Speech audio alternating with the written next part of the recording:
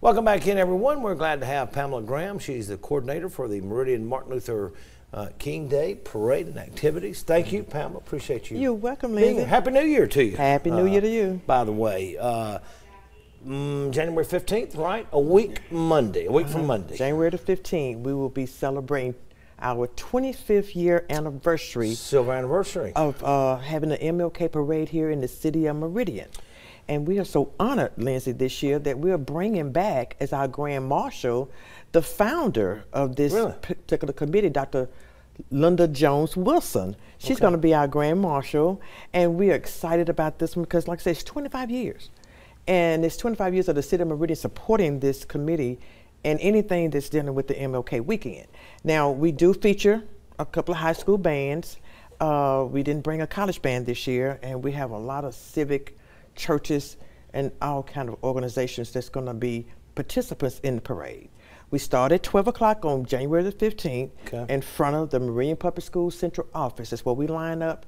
We proceed through downtown, and we close out on the lawn of the City Hall, where we would just celebrate at the close of it. Now, we do have vendors. Vendors are more than welcome to contact me at the number 601-479-2018. Sit there right on your screen, right there, 479-2018. Yes, and they could contact me if they wish to be a vendor. And we already have some good food vendors on there. We're gonna have good fun, good food, and we're just gonna celebrate 25 years of having the parade here in the city of Meridian. Monday the 15th, I got about 45 seconds with you. Dr. King was in this town around the civil rights movement and made an impact. I wish there was video of that, but anyway. But the most important thing, I've got 30 seconds, is for folks to come out. We want them to come out, and let us continue to live a dream and participate in anything that's dealing with this, because this is a scholarship fundraising committee that I'm a part of, and we give out scholarships to students. We did 4 this year, and we are excited about what's to come. I can tell you are. Thank you so much for being here. I appreciate it. I can tell you're excited about doing this, and you're passionate about what you do. It is the 15th. Is it the 15th? Starts at noon, pretty much an all-day thing. Yes. It'll be a lot of good time. Thank you so much. Thank you so much, Lindsay. Appreciate it. And we'll see you out there a week from Monday. Now, to close things out, here is Aviana.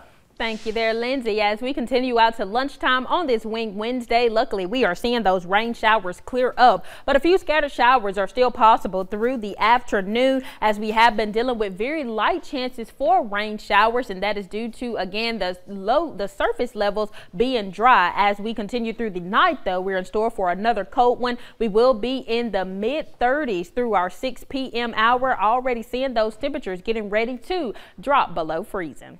Aviana, Pamela's got something to say to you. Yes, ma'am. Oh, thank you so much. Thank you. She is so cute and so bubbly. Thank you so much. I appreciate you. I didn't know I was going to be on TV telling you that live, but thank you. Send us home, Pamela. Okay. Wave us bye. Thank you for joining us on Midday with Aviana, with Pamela. We hope you have a great day. Remember, MLK festivities on the 15th, correct? On the 15th, and we'll be there. And look, let me tell you, you're wearing my favorite color. Absolutely. Have a great day, everyone. We will see you again tomorrow on News 11 Midday. All right, y'all. Maybe we'll